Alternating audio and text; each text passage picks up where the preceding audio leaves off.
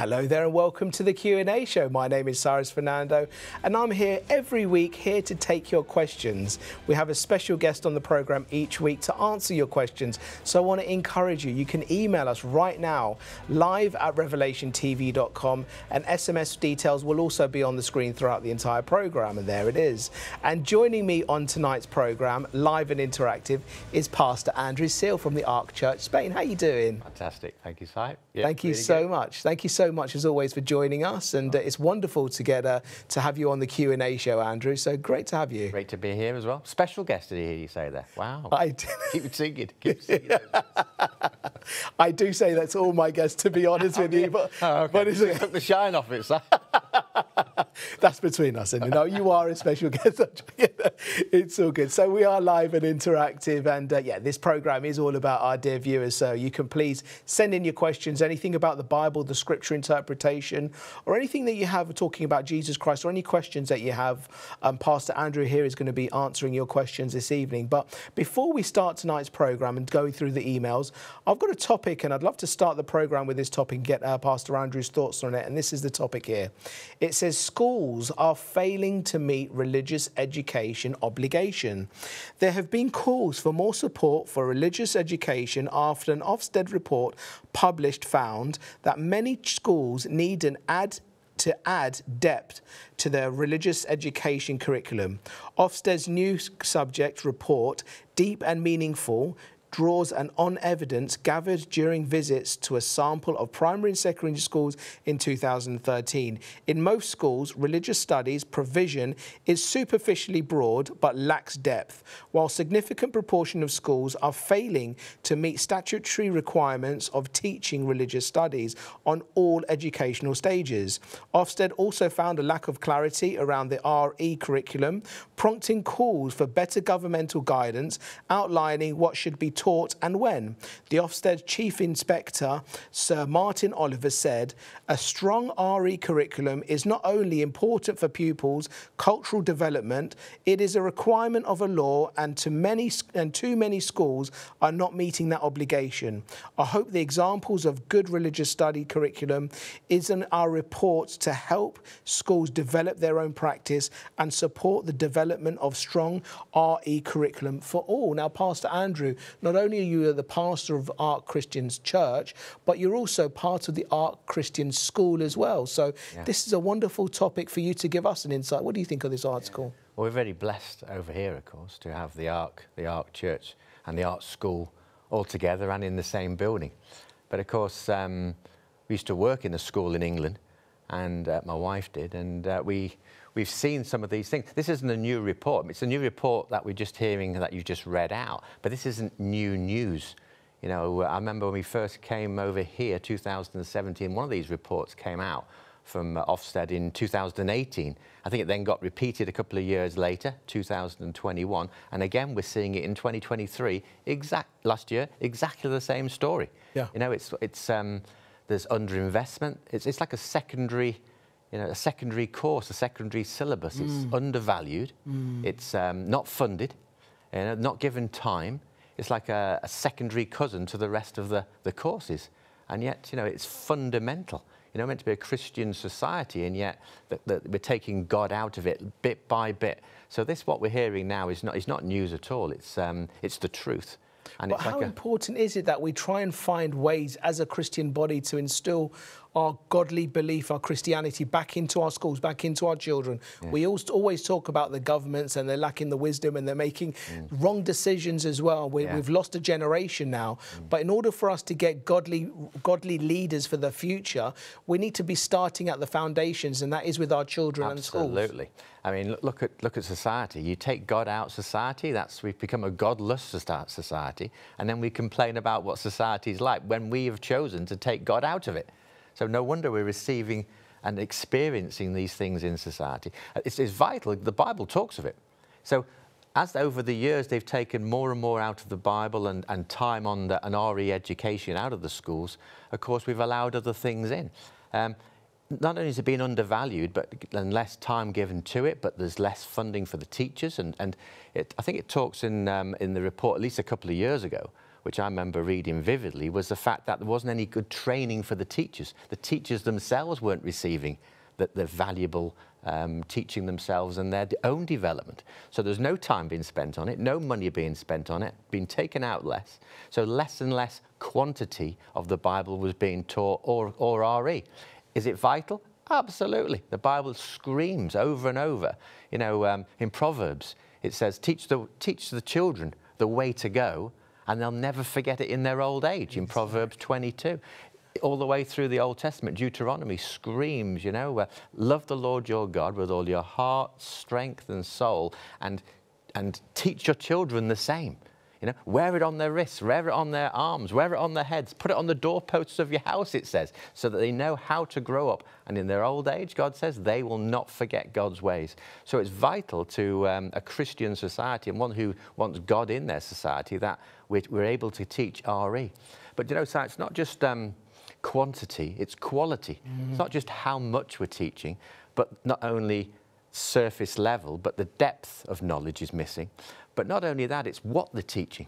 Even if they are being spent and there's funding there, it's what they're being taught. Yeah. You know, I have no problems at all with teaching about, you know, Islam and other religions, teaching those things so we can able to say with a good knowledge what they represent and stand for. Because quite often people are challenged, aren't they, and saying, what is those I'm always about challenged. Christianity and everything else?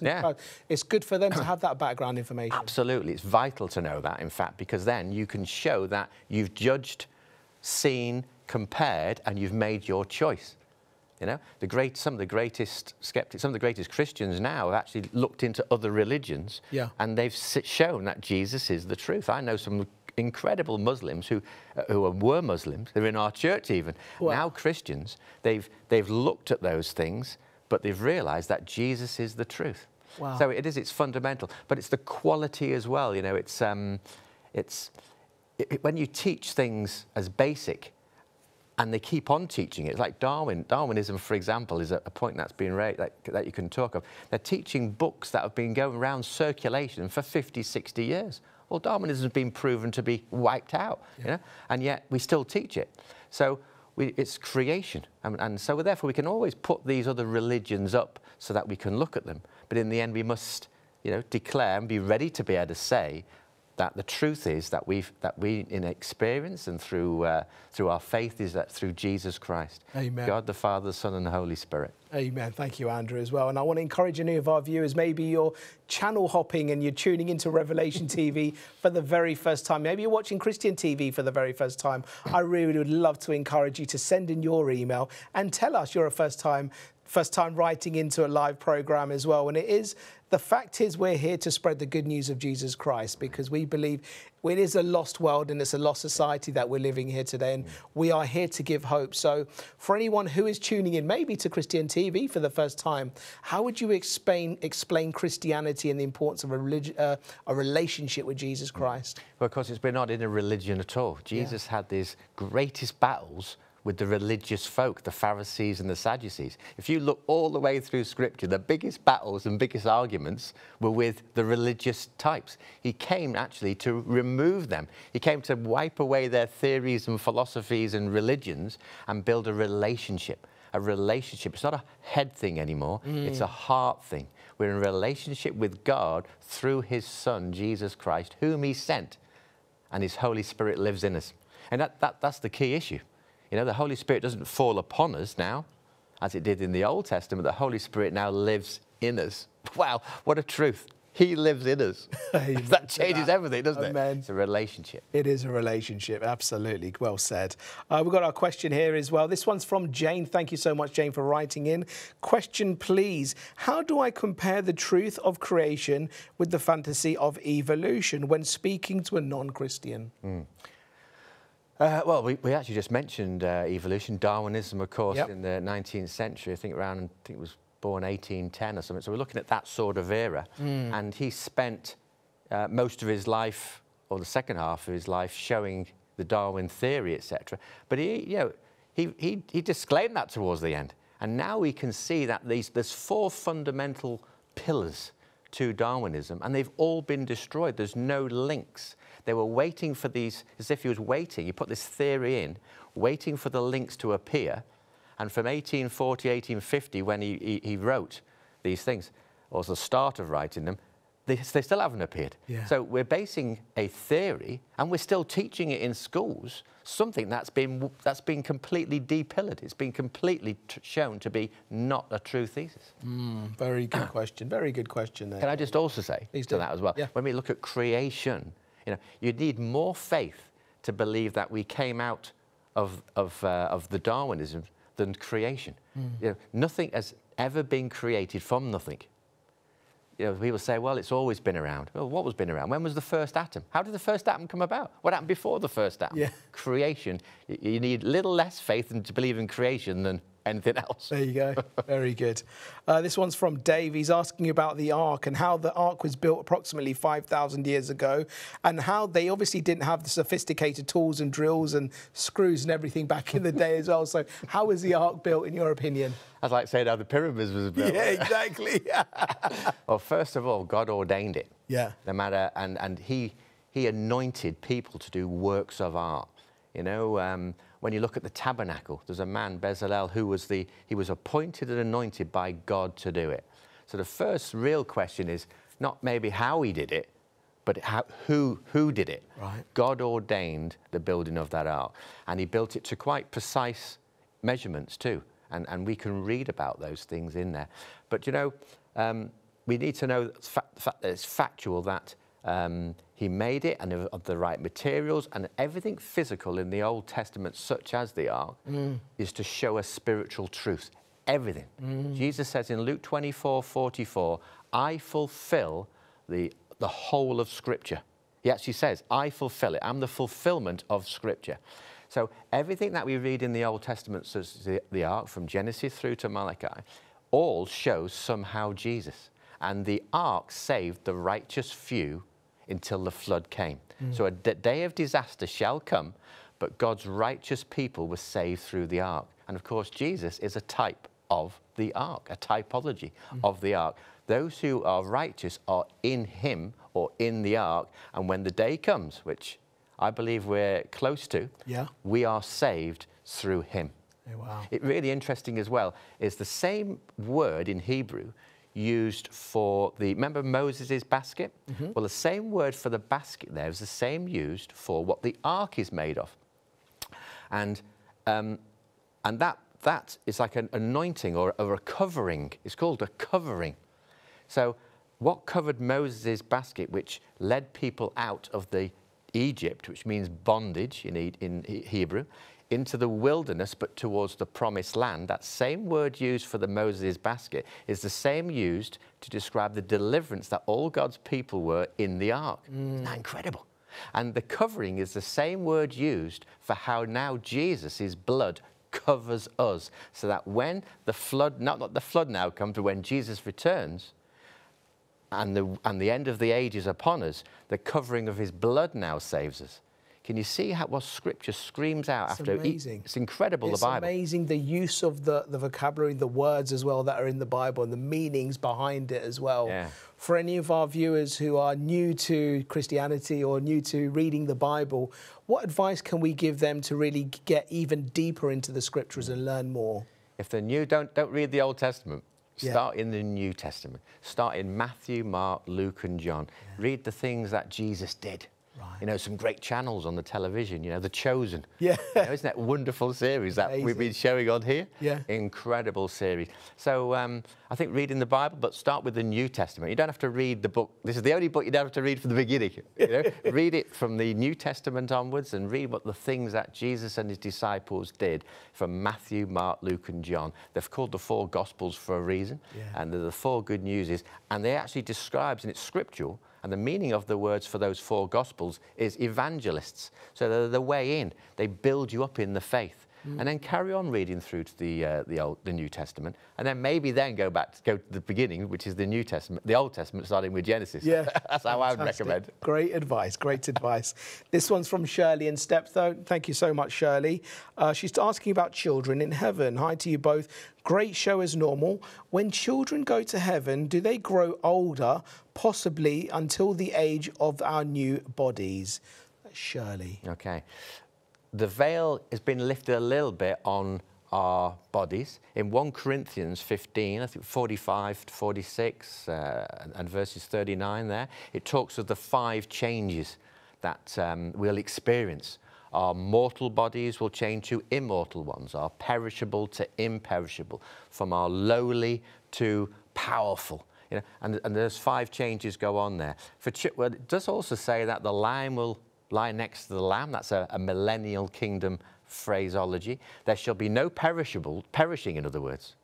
So I believe that, and Jesus himself, when he was seen upon the earth, he showed us again behind that veil. There'll be no growing old, there'll be no deterioration or perishing of the body. Wow. So they'll remain like that. Fantastic.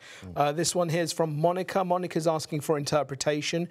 Could you please explain Luke 21, verse 32, as it appears to mean the generation Jesus was speaking to? So we've got it here, Luke 21, 32, and it says this: "Assuredly, I say to you, this generation will by no means pass away till all things take place. Heaven and earth will pass away, but my words by no means pass away." A confusing verse for people because they think generation. So the misleading or the deception that you could, or the misunderstanding there is that you think, well, if that was the generation, and we use the word for generation as, you know, this generation, then why didn't Jesus come back in the time of the disciples? But actually that word there in generation means the race. So the human race shall not depart. These things shall not happen until everything that's fulfilled, that Jesus says will be fulfilled. When you carry on through to Matthew 25, it starts to say about the signs of the end of the age. Nothing shall not be done. Everything shall be completed that's been prophesied until the end of the race. So the generation word there means race. There's always 2 or 3 different meanings. Yeah. And to translate from the Hebrew, sometimes the Greek, into the English, they have to use the best word possible. So I would use the word race there, and now you'll understand the full meaning of it. Wow, fantastic. This one here is coming in from Manissa. Good evening, Cyrus and Pastor Andrew. My question is, I would love to improve fellowship and to develop a better understanding about the Bible and to apply it towards my life. Can you please recommend any useful websites that would inspire and encourage people like me? That's from Manissa. I wouldn't. I would go to your church. John says that there's gardens. It even mentions gardens. Jesus actually referred to the word gardens. Do you remember on the feeding of the 5,000? Yes. What did he do? He actually put them all in little groups. Yeah. But that word there, groups, means gardens, little gardens. Yeah. Then you go to John, and John talks of the gardener in his garden doing his gardening. Now, what's he really talking of there? Who's the gardener? God. Where's he doing the gardening in his garden? And who's the garden? The churches that he's placed you in. So all the way through Scripture, the recommendation from Jesus is that we go to the garden he's placed us in, which is the church that God has given to you. You know, we're meant to be in fellowship, first of all, that fellowship, a church environment. Why is that? Well, can that be proved? Oh, yeah. Look at Scripture. When James says, you know, those who are sick, he doesn't say, well, go and look for a church. He takes it for granted that you're part of a church. Yeah. Why? Because he says, go to your elder. So immediately you can see that he's taking it, James, for granted that you're part of a fellowship. You're part of a foundational congregation or a church or ecclesia of people who are there. And he chooses you for that one because he knows what you need. Yeah. You need to have people around you to encourage you, to help you. When you're going through a hard time, where'd you go? Yeah. So my recommendation isn't a website. My recommendation is to tell you the truth, is to give you truth. As a pastor, I give truth. What you do with it is up to you. Yeah. Is actually to find a local fellowship and then look for that fellowship which shares the truth, Jesus. The word fellowship actually means sharing bread. Whose bread? The bread of life, Jesus says. In John 6:35, he says, I am the bread of life. So fellowship is sharing bread, which is sharing Jesus. So look in that church to see if they disciple. They have small home groups. And then you come together and you learn the Bible with one another in a smaller group, like a home group or a small fellowship. And there you get to enjoy running through the Bible with one another and seeing what each other's need, going through it together. It's so much more different. Probably every week I get emails onto the Q&A show from viewers saying they find it so hard to sometimes fit into churches, and they sometimes try several churches and find that difficulty. What can we advise our viewers under that Keep going. Yeah. God has got a church for you. If there's no perfect church, you go to the church and you keep going. You know, the problem is in many, many churches, in fact, worldwide, the problem with it is the church itself, and you're looking for something that's perfect, and then you may get upset. And you will get upset. You will be put out. You will not get all that you want. Why? Because he wants you to grow up as a Christian. We're there. You pray for patience. He isn't just going to give you patience. He's going to put someone in front of you that's going to test your patience. We're there to help each other, iron against iron, the Bible says. So, but the real problem, though, is that we leave churches or we don't join churches for the very reason we're meant to be there. To forgive one another, to grow up with one another, to encourage one another, to say, come on, spur one another up. Don't stay there. Come on, you can do it. I think that's such great advice, and I really pray that's touched someone, because pretty much every week we get that same question on the Q&A show of people that are finding it so hard to find the church. But like you said as well, not all churches are perfect as well, but we do need each other. So yeah. Very good indeed. This next message is also relating to the church. It says, "Hi, dear brothers, what a blessing you are. Can you please tell me your views on replacement theology, the replacement theory? I don't agree with it, but my church does." Talking about Israel and the land of Israel and all around Israel, and we being replacing of the Jewish nation. It's not scriptural for me. It's not scriptural. Romans talks of it. We're a branch, we're being grafted in. And what's he talking of? He's talking of us and grafted in through the Jewish faith, through Abraham and the faith of Abraham. The faith of God through Abraham, the father of the faith. And we have been blessed by them. I mean, Jesus was a Jew. And everything points to Israel. And it's the time clock for God. You look right through from Genesis, right through to Revelation. Israel is central. And the people of Israel, the Jewish nation, are the people God's chosen for him to show his nature, his character, how he deals with humankind. And, you know, those who come up against who he's chosen have all failed. And right now, Israel has come back to what it is now, the center of all things in the news. Am I right in saying the other week you were talking about Israel and you're very much pro-Israel, and someone in your church even left? Is that right? What happened in your church? Or something happened in your church, did it? Was it your church? Yeah, it was on Sunday. Yeah, we are Israel. We are pro-Israel. We believe that Israel is the center of God's time clock, and it's a special chosen nation. I can't see how you can't see that. And it's all the way through Scripture. And when you bless Israel, the nation of Israel, then you are blessed. We pray for them every month. And we declare the truth of that. But of course, in this environment that we're in now, there's a real divide, and this anti-Semitism or pro-Palestine, and it's like a pro-Palestine, pro-Israel. They can't be both. You're either one or the other. It's the way the media are portraying everything as well, isn't it? Absolutely. This darkness is actually growing, just as it says it would do for the signs of the end of the age. And we've declared this in our church, you know, openly and boldly. We've got to draw the line in the sand and say, do we are on the side of God or not? So we did declare this recently, and we've had people who walk out. Really? Who walk out not believing it. But you know, truth, we never force it upon people, we just declare truth. And all the way through Scripture, Israel is the apple of God's eye. You poke someone in the eye, and that part where it says poke you in the eye part there is as part of the retina, which is the most sensitive of the most sensitive. You poke someone in the eye, they're going to knock you back. That's what God does when you poke at Israel. There you go. Interesting. Eddie from Birmingham has written in, say, hi, Pastor Andrew. He's asking about the civil rights activist Dr. Martin Luther King and the evangelist Dr. Billy Graham were two monumental figures of the 20th century Christianity. but they differed greatly on certain doctrines.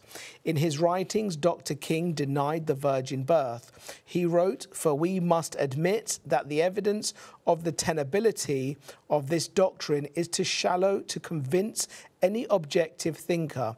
Meanwhile, Dr. Graham, in his writings, insisted the virgin birth of Christ was a foundation stone of the Christian faith. Why do you think the two men disagreed on this point? That's from Eddie. I'm with Billy Graham. It's a foundational block of the Christian faith. Why? Because if Jesus has to be man and God. In fact, it's actually prophetic that the one, you read in Isaiah, shall be born of a virgin. You know? And all the way through Scripture there, it refers to that and takes that as granted. The enemy wants to take away, little bit by little bit, the Christian faith. It has to attack it because his whole existence depends on Christians not being around. He knows his time is short, and he'll egg away, just take a little bit. Won't take away chunks, because that'll be too obvious. So he just chips away at the faith a little bit by little bit. So real fundamentals like this, we need to say, yeah, we can't go on logic. Our relationship isn't based on Jesus on logic. It's based on faith, and his word says that. So we therefore, and it's a big fundamental block, we therefore believe in what God says. It is that, as well as knowing it's a prophetic call, of which evidence shows also. If you're going to look at evidence in the New Testament, that's Mary knew, Joseph knew, and the people around knew. They knew something special about Jesus. But besides all that, it's prophetic, and it's a truth, and it's a fundamental truth. We even have, even today, we've had bishops, archbishops, standing up saying there's doubt over the virgin birth. No, there isn't any doubt. There will be controversies over the things that are most sacred, you could say, to the things of God. What are the most things on God's heart? Whether it be baptisms, whether it be creation, whether it be the virgin birth, whether all these, or Israel, anything that's close to God's heart is attacked. You watch out for it. True. So we've got to stand for truth. Again, we've got to draw that line in the sand. Do we have belief in it or not? The things we could say, the things about is Jesus going to come back before or after, or things are going to come to a halt? When's Jacob ladder going to kick in? Are we going to be around? Post all this sort of thing. But do we just have faith that our role is to believe in the things that God says, even if we don't understand it? Exactly. And He will reveal what He wants to do at the right time for us individually. For anyone who's tuning in and they're non-believers, or maybe they're watching Christian TV for the first time, and we're talking about Jesus' return, Jesus coming back, can you just explain that for our viewers tonight? Wow, that's a big one. Yeah. There's right through from Genesis, it talks of the Father, Son, and the Holy Spirit. You look at the very first word of the Bible. The very first word in the Bible, Bereshit in Hebrew, actually starts to show you that it's the Father, Son, and the Holy Spirit. The first word of the Bible, in the first sentence of the Bible, in the first book of the Bible, already screams of those three. Jesus and the prophetic words in the Old Testament, that they're looking for a Messiah. And there's 350 prophecies about Jesus, or the Messiah, would come, and Jesus fulfilled every single one in his life. Wow. That is, on its own, a miracle. Yeah. So a mathematician put it like this, certainty is 999 to 1. The chances of one person fulfilling that many prophecies is 1 to the power of 50. It's like a trillion, 50 times over to 1. Jesus fulfilled every single one. But there's another prophetic word which Jesus declares while He's here, that I shall return. So I shall come back like the bridegroom shall come for his bride. Well, very basically is that He's the bridegroom. We, the believers, are the bride. And His promise to us is that the bridegroom shall come back for us on His second return. And the promises are that everything will change. We'll enter into eternal kingdom shall be inaugurated when that happens. Yeah. So all the way through Scripture, we see that Jesus promises, and in the all New Testament books, that Jesus shall return. And of those promises, there's about 450, even more than his first coming, of which nearly all have been fulfilled. Wow. So if we see that he's fulfilled the first lot on his first coming, how certain can we be that he shall return for his bride, us who believe? Amazing. Now, this one's from Alwyn to say from South Wales. Hi to you both. Thank you for your answers. What do you think of the prosperity gospel? Are the ones preaching this genuine, or are they in it for their own pockets? Jesus said to give and you shall receive, but they're talking it out of the context. They're taking it out of context. That's from Alwyn in South Wales. Great question. What is the prosperity gospel? Explain to our viewers.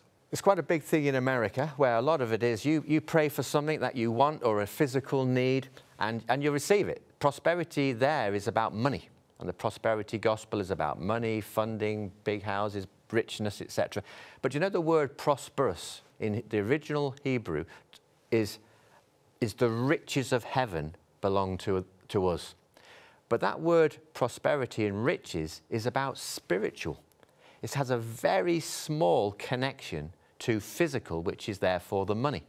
So if you look at a Hebrew word or a Greek word, especially the Hebrew word, then you'll see that it has many different meanings. For example, let's have a think of a word, salvation.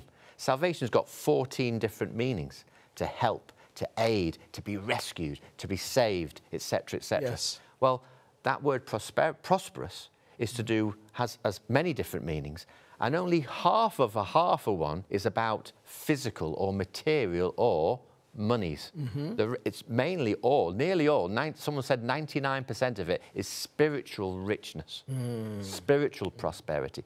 And you know, when you're on your deathbed, you ain't going to be worrying about how much money you got. You're going to be worrying about what you did with your life. Yeah. And the first thing to do with your life is to give it to the Lord Jesus. Give your life to the Lord Jesus so that you're going to be with him for eternity. And do it today. Do it now.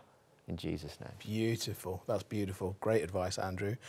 John's written in to say, I'm facing eviction in my housing, which has changed, and I'm having panic attacks, and he's very scared at the moment. So what message of hope can we give to someone like John or any of our viewers who are going through serious situations in their own personal lives? Yeah. You know, there's a beautiful word in the Bible that says cast. And this word cast is there's one word in particular where this is used in this meaning. It's the only time in the Bible is when, do you remember when Jesus entered on Palm Sunday? And he said, get a donkey ready for me. And then he said, cast your blankets onto the donkey. Well, that word cast there is the only time that version of that word is used. But what was really Jesus talking about? He wasn't talking about physical things. In fact, we already have explained that everything in the Bible, anything physical, is showing a spiritual truth. So what he's really saying there, it's the same word used where you cast your worries, your anxieties. It's linked to that. It's the only time it's used. So you cast your worries, your anxieties onto the donkey. Yeah. Who rode that donkey? Jesus. So he's saying to us, all your worries, they will come. It doesn't say if you have worries. He says when you have your worries, when you have your anxieties, when you could be moved out of your house, cast them, which also means one way. It doesn't mean you give them to Jesus and take them back. This is important. You actually cast all your worries onto him. You just release it. You let it out. That's it. It's an act of faith. God, it's onto you now. You deal with it. Yeah. And he will. Yeah. He says, Matthew 6:33, I love this verse. He says, you know, if you need something, he says, seek first my kingdom and my righteousness, and I shall give you all that you need. Let me tell you, I've tested that and tested that over and over, and he does it. Yeah. You don't seek for your physical needs. You seek his kingdom and him, and he will then provide all your needs. And more so. Wonderful and verse. More so. And more so. Well, sometimes we think so small, but God's got an even bigger idea. Hallelujah. There's a beautiful word in, remember the Aaronic blessing? Yeah. It's a picture of Jesus who kneels before you in Numbers chapter 6. He kneels before you, and it's Jesus who's kneeling before you. And he has something behind his back, and he wants to bless you with it. But he says, drop what you've got and let me give you what I've got for you. Yeah. And it's dropping what you think you need and letting Jesus fulfill you with what he knows you need. And it's always greater. It'll blow your mind. There you go. There you go. Sometimes we pray too small. Yeah. So was it John? We don't realise the power of God. Yeah. Exactly, yeah, John. So John, you know, not easy. And I know it's not easy because I've done it myself. And sometimes I have to do it repeatedly. Take that worry, take that concern and hand it over to Jesus. Do it right now. Why delay? And when you know you've done it, because peace will transform you. Do you know, I had this once. I've got a wonderful testimony. I don't know if I've got time to yes, share this. Please do. It's a testimony when I was in the lowest, one of my lowest places, maybe like you are in now, and I couldn't even pray. I grabbed hold of my wife and said, please pray about this issue. And it was an issue that was getting worse by the hour. Wow. It was 1,800 miles away from where I was. I couldn't do anything about it. But, you know, I sat down and we just prayed, just a simple word, Jesus, take it. And I knew at midnight, when I'd done it 4 times, that it had been done. It had been dealt with. The next morning, I got a phone call, which is out of the blue, a huge problem. And that person rang me and said, by the way, I've heard that about this problem. I've resolved it. And it was a problem that should have lasted weeks. He did it in 2 hours. I rang him after the end of the 2 hours, and I asked him, he says, have you really done it? He says, completely resolved. A miracle. What was the part? The part was to hand your worries, your concerns over to Jesus and let him deal with it. And you know, when you do, peace will fulfill you. Peace. And then watch him in action as you receive that blessing. And then use that as a testimony when you overcome that situation. That is your testimony to evangelize. Amen, bro. Isn't it? Amen. That's exactly it. When you're going through a hard time, why does God allow that even? Yeah. Because he says when you put your faith in him, because he's not worried really about the hard time. He's worried about getting you through it, that you can give testimony and then you can help others that's exactly through the same issue. Do you know what, John? When this is resolved, you're going to be able to help others in exactly the same situation. It may not be eviction, but it's going to be people who go through stressful times because you then have got a testimony. Hallelujah.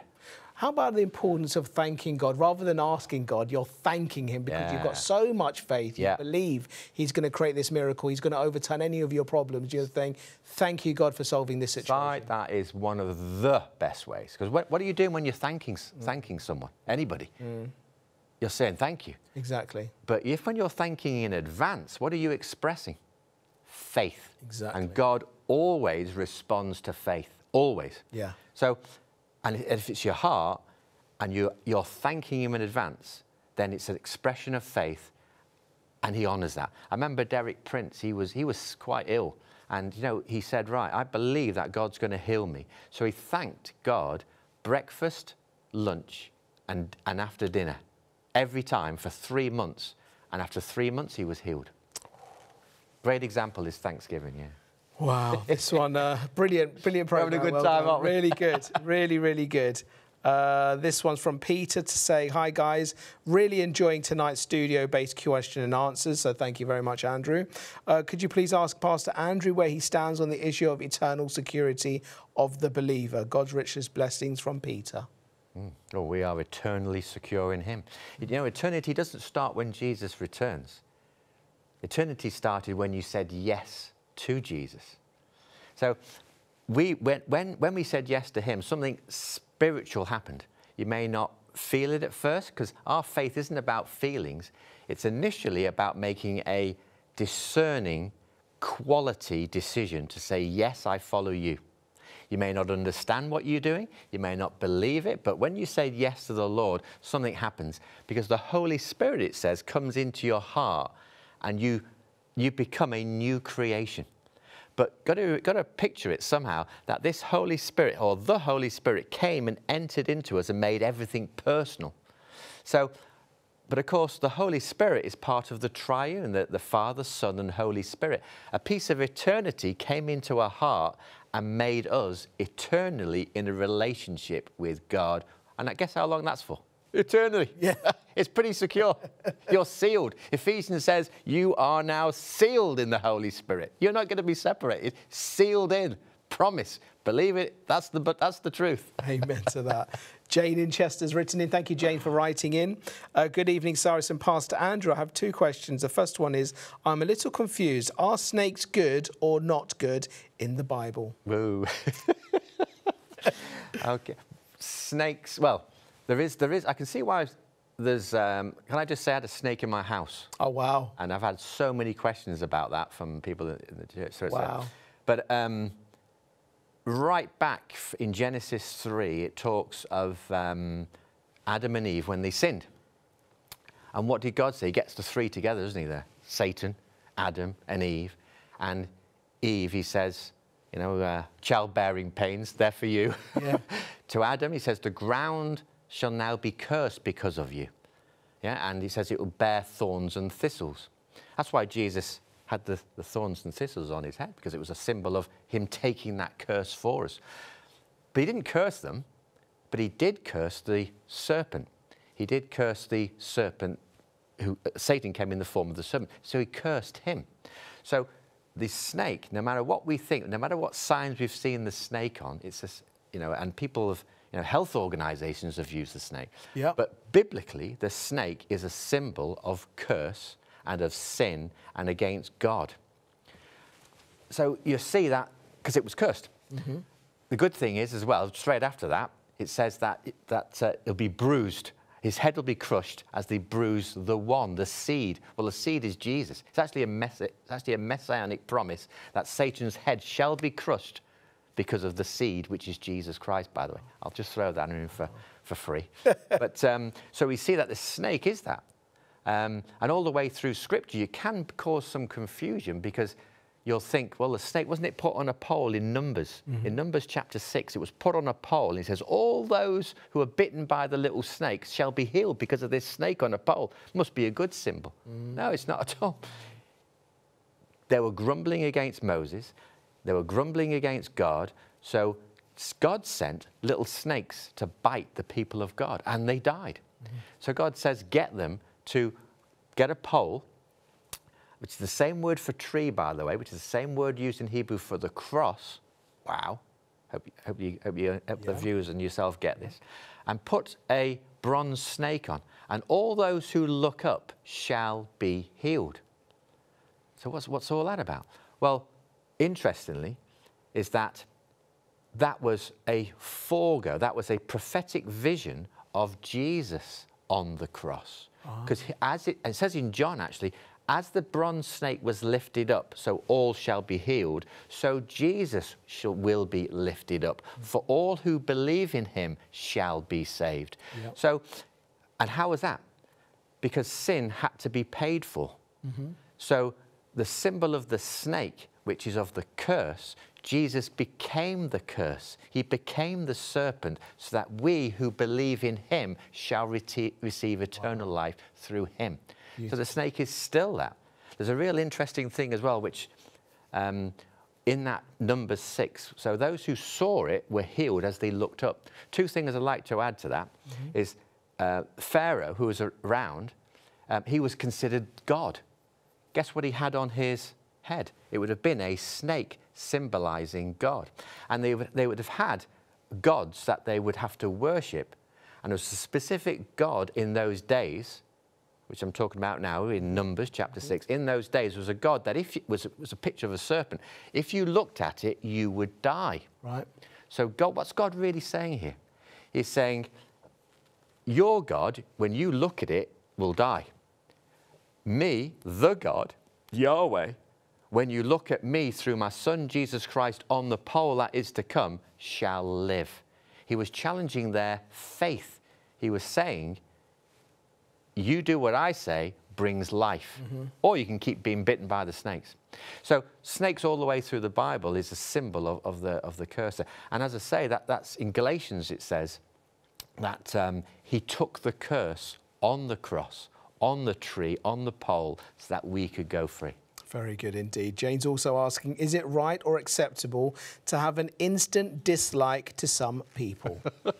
It's a fair question. There you go. It's a real question. Is that from you, that side? That's from Jane. I can show you. God, this is like...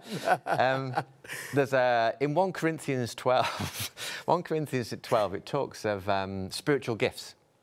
There's 4 areas of where spiritual gifts are, and here it talks of the spiritual gifts. So, some of those gifts are the spirit of discernment. Do you know, we're going to need more of this in the age that we live in. Do you know, in Matthew 25, it talks of deception 9 times. One of the signs of the end of the age is deception. So we're going to need this gift of discernment as mentioned in 1 Corinthians 12. So, you know, we may get to discern what God will give us, a spirit of discernment. There's also a spirit of discerning the spirits.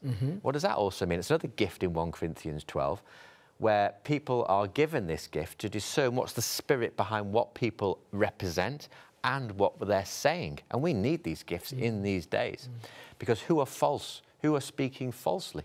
You know, who are the false teachers? Who are the false prophets? Who are the falseness in the church? That's why we've got to stand for truth. You know, so no, it isn't wrong. It's actually a gifting from God that we start to discern things about what people are really saying to us, and that may give us this funny feeling about another person. So we weigh what they say and we weigh our relationship. So if we are wondering about the feasibility of someone, or wondering why there's this something about them that you may not like, maybe God is showing us the spiritual gift of discernment, or discerning of spirits, to protect us. Don't say everything's wrong just because... We actually think of this word judgment. Can I just add something else? This is a big word in the Bible, judging others. Now, this is important regarding this, because we tend to think we can't judge others. We can't judge anything. I've had someone say, well, I can't judge that because the Bible says don't judge. Well, that's not the meaning. There's 2 meanings of to judge. The original meaning in Hebrew has 2 meanings for to judge. We're not to judge the person, but we are to judge events or specific things. So let's not judge one another. That's definitely means. But we must judge what is right and what is wrong. Absolutely. So that's important to remember, because some people will actually not judge anything. No, don't upset that person. Don't say that. We can't judge them. No, that's false. There's 2 meanings. Andrew, we've got about 8 minutes, 8.5 minutes, still tons and tons of emails coming in. God bless. One-word answers. Let's see if we can get some short answers and get as many through as we can. This is from Jane, which is another Jane that's written in. Hi, men of God. In the old days, which I remember, we used to write letters which ended in thank you in anticipation. I end a lot of my prayers with this and feel total peace. Shalom from Jane. Beautiful. Beautiful. That's I agree. Lovely one. Thank you is a great word. This next one here is, that was a quick one. That was good. Pete from Merseyside has written in, say, hi, Cyrus and Pastor Andrew. Cyrus, does Pastor Andrew believe that the 3rd building of the Jewish temple on the Temple Mount in Jerusalem in these last days and the subsequent abomination of desolation, Matthew 24:15, will trigger the second coming of Jesus Christ? Yep. Why? You said that short was good. answers. That was really good, yeah. Daniel chapter 9 talks of the 77s. Do you know, I've taught on the 77s, and it's an incredible prophetic and accurate... It actually gives the exact day, the exact time even, of Jesus' death on the cross. Wow! After 868 days. Prophesied in the book of Daniel. But it also talks of, and Jesus refers to the prophet Daniel too, which is really interesting. He endorses the message in Daniel. That's why I believe it. It's in Daniel anyway, and Jesus endorses him, and he mentions there about the temple in the end days. It'll be there. This one's saying, good evening to you both. For someone who is backslidden, how do you know you are genuinely saved when you haven't experienced a Holy Spirit baptism? How does one that they have been baptized, how does one know that they have been baptized by the Holy Spirit? Well, the Bible actually talks of that. It just says, you'll know in your spirit. Your spirit testifies to your spirit that you're a child of God. When you said yes to Jesus, it's a spiritual thing. When you said yes to Jesus, this is how it works. We're made up of a spirit, soul, and body in that order. The Holy Spirit comes upon us. It transcends over our soul, which is our mind, will, and emotions, and then we act it out in our body. Satan does it the other way. He does it. He encounters our flesh, then to our mind, and then to our spirit, and tries to move us away. So you'll know, because the Holy Spirit who came into your heart will testify that you are a child of God. Can I just add something really important? Very short. Very, very short, is that ask yourself, do you believe in Jesus? Because the enemy wants you to doubt that. If you're trying to follow Jesus, even if you fail, trying to follow Jesus through obedience, showing that your nature has changed. If your nature's changed, you're a child of God because now you're following the Lord. This one's John in Belfast saying, good evening, gentlemen. I absolutely love the Q&A show every week. Thank you in advance for this great programme. I have always been very curious about the potential of a demon living inside me or someone else. My question is this, and I appreciate that this affects people in different ways. How can I genuinely tell if someone is under the influence of a demon? Andrew, again, I seek your level of expertise and opinion on this matter. Thank you and blessings. John in Belfast. Do you know the most fundamental way isn't it for me to talk about it, but actually to guide John from Belfast in that? Yes. We've got a deliverance ministry team in the Ark. Against all opposition, there's an incredible group of people who have spent a lot of time preparing to help people through deliverance. Now, if they come through the Ark the Ark website, and you look on there, it will give the deliverance team the email of them. Contact them and maybe even arrange what we're doing right now.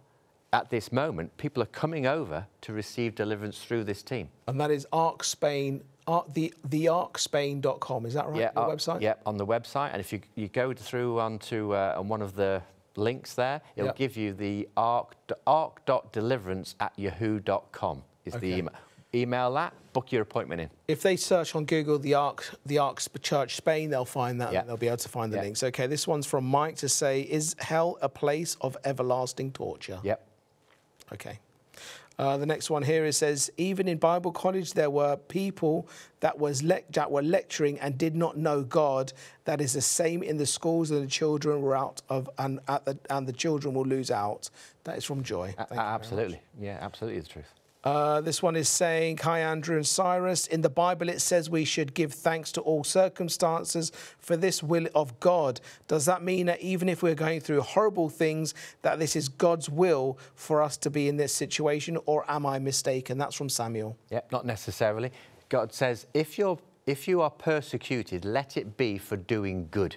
You know, if you're doing good, if you're doing God's will, you will come under persecution. You will have a hard time. But it also says in James, don't let your hard times be your own fault. So God will lead us into hard times, but remember that He doesn't want you there continually, whether it be your fault or not. The promotion at the other end is wonderful. Hi, Cyrus and Andrew. I loved your sermon on the God Day today. So that was your on God Day today, Andrew. Okay. Please, can you explain the wonder of number 3? We have noticed so many times in the Gospel how it seems to be in such an important number. Wow, it's huge. F3's everywhere. Do you know, even in the alphabet, we're doing the alphabet at the moment, the Hebrew alphabet. The number 3, incredibly, is the same number for the Holy Spirit, which of course is the third person of the triune. It also is symbolic not only of that, but it also means number 3 in the Hebrew alphabet, camel or goat's hair, or camel hair. Exactly what depicting John the Baptist, who came to show Jesus, prepared the way for Jesus, just as the Holy Spirit does.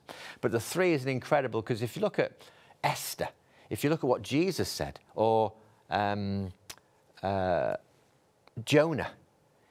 3, Jesus said that just as Jonah was in the large fish, the great fish, for 3 days and 3 nights, so I shall be in the belly of the earth for 3 days and 3 nights. It's a huge number, 3 in the Bible. 3 and 7 are the most common, but 3 is particularly important because Jesus rose from the dead after 3 days and 3 nights. This is another viewer now asking about forgiveness. How can they forgive somebody who's done something wrong against them? Do it. Don't hesitate. Do it. You know, we're commanded to do it. Jesus actually says, you shall be forgiven as much as you forgive others. It's not an emotion. It's a quality decision to forgive. Remember, when you forgive, remember when you forgive, you're letting yourself out of jail, not the other person. And if someone is doing something wrong against you as well, the importance of praying for that person and praying for their heart to change as well. Yeah, yeah. Pray for them and speak to them. Tell them. The Bible says, speak to them. If they still don't, take a witness. If they still don't, tell it to the church. This viewer is suffering from panic attacks for over 25 years. Okay. What can we tell them? Well, pray. First thing, pray. If they haven't already, pray and fast. I had attacks while I was in nightmares. One prayer solved a 15-year nightmare. What was that prayer? Lord, take this away. If you know it's fearful, if it's a fearful event, it's not of God. Your dreams and your night if they're fearful, they're not of God.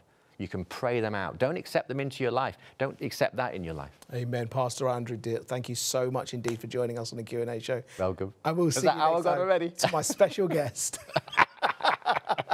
Thank you so much to all our viewers for joining us. We've so many questions on tonight's programme as well. Don't forget, we've got a video on demand.